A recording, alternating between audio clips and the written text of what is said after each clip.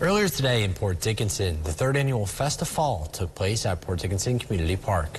Event goers braved rainstorms in the morning to enjoy a variety of fall activities, including arts and crafts, food, games, face painting, and a book exchange. A section of Festifall was completely dedicated to children entrepreneurs.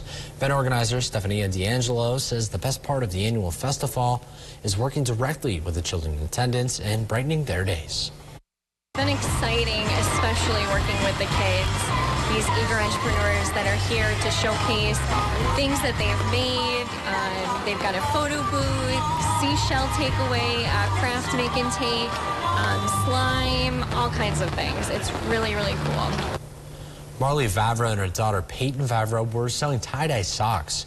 Each sock had a kindness quote in them. Peyton started doing this just a week ago. Had fun tie-dyeing, so we did socks this time, but maybe we'll do t-shirts or hair scrunchies or try other different items. The event featured several other activities like pony cart rides from Staple Movement and a pumpkin pie and pumpkin dessert making contest with prizes for first, second, and third place. And happening